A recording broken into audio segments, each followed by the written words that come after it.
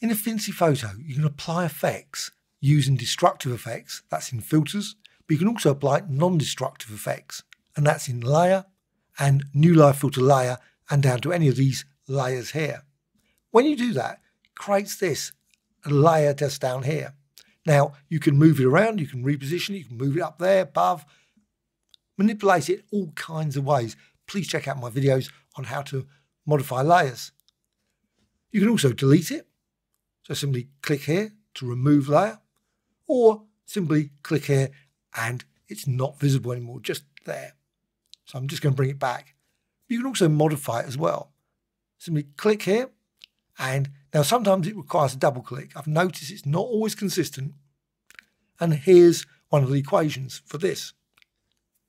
It should be noted down here, the blend mode and opacity are not, it seems, stored in the presets. So if you use a preset, you'll notice that the blend mode is always what you've got down there. So if you go to another preset, it will be still using this one, subtract or vivid light, etc. But if you want to actually save this design you got, you can do that via presets. And I'm just going to go to that in a sec. But I want to show this equation. You can modify it. It's not frozen. So you decide, let's go put that to 4. So it just change it, make it slightly darker. Now you can apply it, or go and change this again and close. You can change your mind again. So just go over here, click here. And again, notice it sometimes does require a double. You can modify it again, maybe go for 7 instead, and so on. But also what you can do, as mentioned, you've got presets. So I've got some already that I created for this, and they're in the channel adjustments. You can put them anywhere. There's categories. It comes with categories. You can create your own categories as well. So channel adjustments, and I've got Andrew Proc 1. Now if I go up here, and I haven't changed anything, this create preset will not be available. You won't be able to select it. But say I modify this, so go and change it to say 8, make it again very dark. But again, key thing to remember, this isn't stored, which I think is slightly odd personally, but that's the way it's done.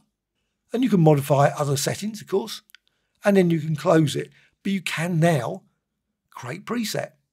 So create preset, and I'm going to, now unfortunately, it doesn't record the last name you used or the original name that obviously you source this from, which would be a nice feature. So again, I use Andrew. Obviously, I'll put my name so I know that's a procedure that I've created. And Proc 3. And you can also put the category. I'm going to go with channel adjustments. You can also create your own categories. So if you decide you want X, Y, Z, you can create it. But channel adjustments and create. And then at any point, so let's just close it. You start up Affinity Photo again, a couple of weeks later, you want that great live filter layer here. What you can do, you can just click here again, bring up this panel. With this, go there and you've got it again. You can bring Proc 2, Proc 1 and so on. But again, you've got to remember the change this. Because you might find, you know what, that's a better effect or that's a better effect and so on. But it is pity that it doesn't store all of the data. So color dodge, say, and close. So once you've done that, you've got this and you can apply it again and again and tweak it subtly each and every time. Hope you found this tutorial of interest.